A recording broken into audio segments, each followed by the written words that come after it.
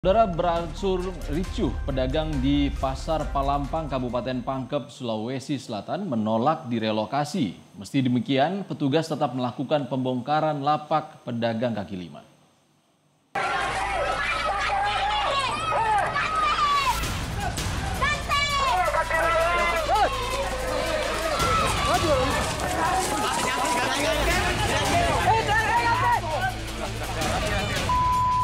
Penertiban pedagang kaki lima di Pasar Palampang, Kecamatan Pangkajenne, Kabupaten Pangkep, Sulawesi Selatan berlangsung ricuh. Pedagang menolak pembongkaran yang dilakukan petugas. Mereka tak terima lapak dagangannya dibongkar.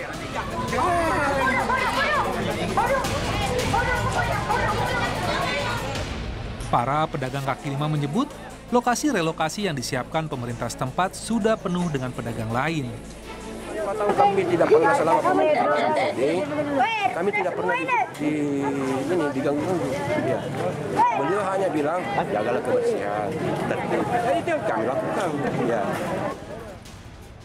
Meski berupaya menghalau, upaya yang dilakukan pedagang tetap tak berhasil.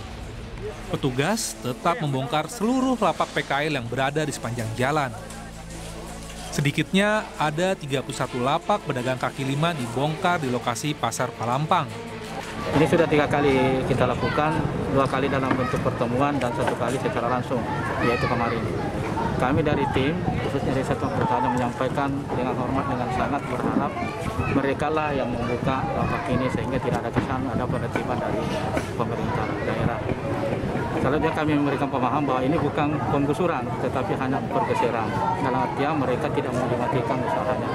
Karena hasil rapat di kantor lurah hadir yang mewakili Kepala Dinas Perdagangan itu akan diakomodir di pasar di lantai 2. Meski sempat ricuh, suasana akhirnya bisa diredam. Tak ada korban luka dalam peristiwa itu. Dan relokasi pedagang pun tetap dilakukan. Asis Hamid, Kompas TV Pangkep, Sulawesi Selatan.